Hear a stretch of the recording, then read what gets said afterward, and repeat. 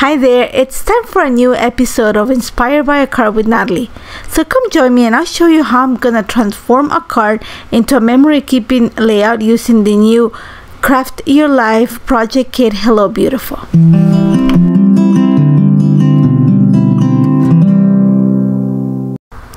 Hi there, welcome to another episode of Inspired by a Card with Natalie.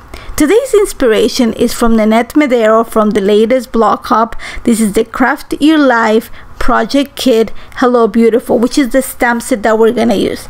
And I'm also gonna use the circle quilt cover die because that's the die that Nenette used for the background of her card. So I pulled some of the elements of her card. You're gonna see it right now. That's her card, and let's get started. I'm gonna show you how I'm gonna change it a bit for my memory keeping layout, which is my gratitude journal.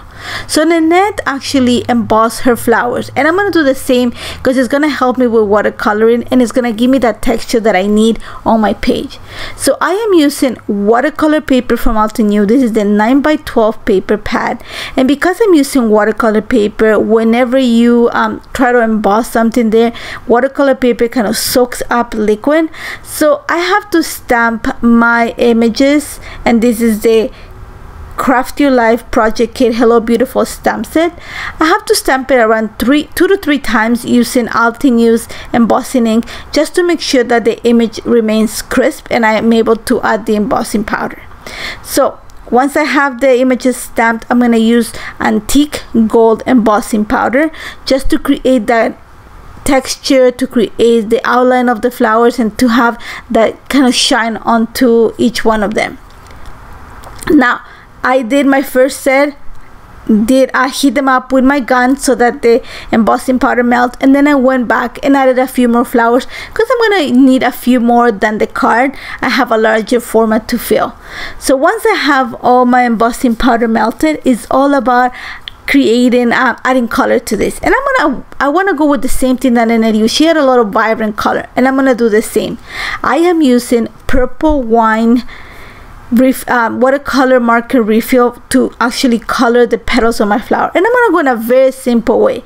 I am actually using my Altenew number 4 watercolor brush. I'm just picking up some water and then literally painting my petal with water. I'm just flooding each one of the petals with water, and then I'm gonna pick up some of the pigment, in this case the purple wine refill, and then I'm gonna drop it at the base of the petal and then help it with my brush just to move it along the petal, you know, where I have it all full of water. It's not completely like it's just damp.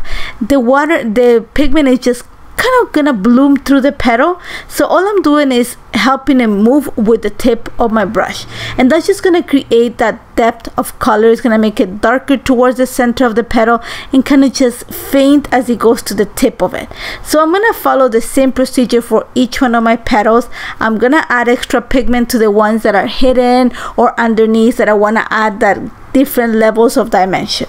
So once I have all my petals colored, one of the things that I love about Nenette's flowers is that she used blue for the center, like a teal blue for the center of each one of the flowers. So I'm going to use the same for mine. I am using Desert Night refill, watercolor refill for this, and all I'm doing is just picking up some of the color and just literally with the tip of my brush putting it in each one of the center of the little circles of the center of the flowers.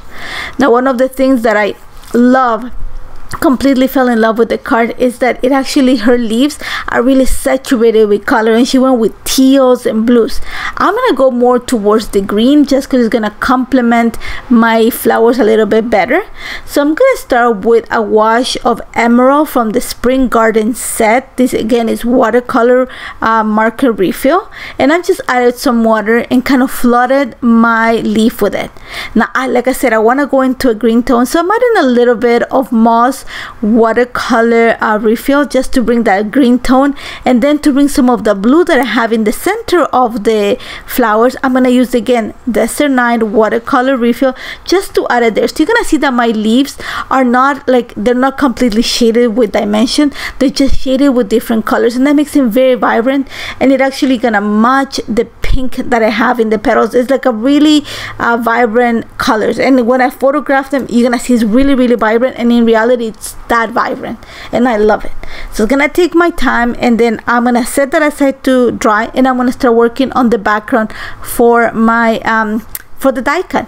For this, once again, I am using watercolor paper, and I'm using the same tones that I use for the leaves.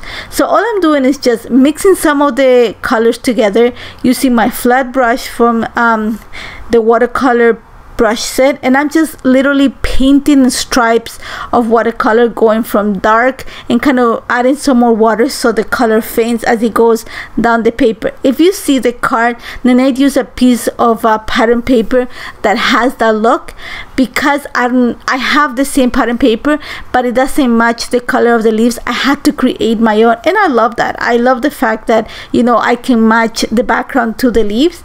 And one of the things is I love adding splatters to my work, so I'm adding some splatters of the paint onto the background just to create those little you know, little splatters of color and the bleach effect on the paint.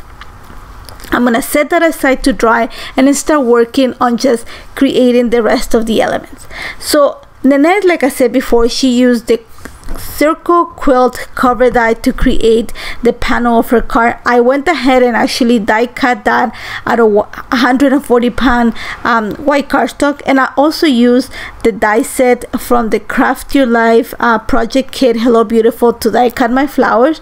So all I'm doing right now is just gluing the cover die panels onto the watercolor paper that I created, you know, with that wash, and then I'm just gonna trim them. So that's gonna have the same idea of the card panel, but I'm gonna use this as mat for my pictures on my gratitude journal.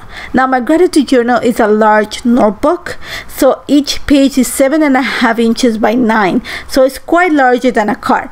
So my idea is, here's where it's gonna take, you know, a totally different look, but it's based on her card. I'm gonna use the card panels at the top left corner and bottom right corner of my layout. I want to create a diagonal design. So I'm gonna glue my panels right onto the pages. You're gonna see that I transform my pictures to black and white so that they actually pop from the page along with the flowers, and I'm gonna place them, I'm gonna say, on the top, right towards the center. So you're gonna see that I'm placing one at the bottom. It's gonna be hard, it's just towards the center, creating a diagonal design. Then I'm gonna use the flowers. Nenette used them in at the bottom of the card, kind of in a horizontal look. Instead, I'm gonna add the flowers that I created. These are again from the Craft Your Life project kit Hello Beautiful, kind of hugging the photo. If you see Nenette, she had like the flowers and the little sentiment on top. I am using the flowers kind of in the same position, but the sentiment in this case is replaced with the picture. Now for the title of this layout, the title is gonna go on the right hand side of my layout, right above the picture. I am using chipboard stickers.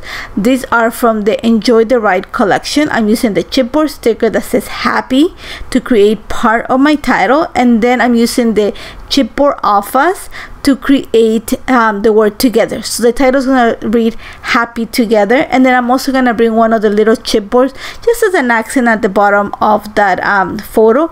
And this photo is of my kids and my niece and nephew.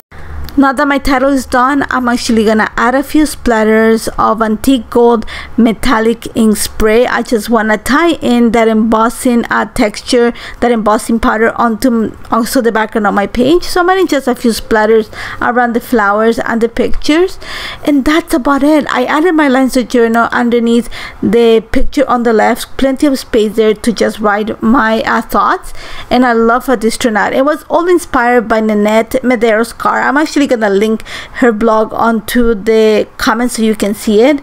And as always, I love how this turned out. I love the fact that I used a stamp and I was able to pull inspiration, and I wish that we can do this every week because it's actually really fun. As always, if you have any questions, do not hesitate to contact me. Remember to check the blog for more details and to subscribe to the channel for a lot more content. Thank you so much for joining me, and take care, guys. Hello crafters, Jen here. For more tips, techniques, tutorials, and to discover which paper crafting products are right for you, subscribe to Altenew's YouTube channel. Make sure to hit the notification bell so you don't miss any videos. Thanks for watching.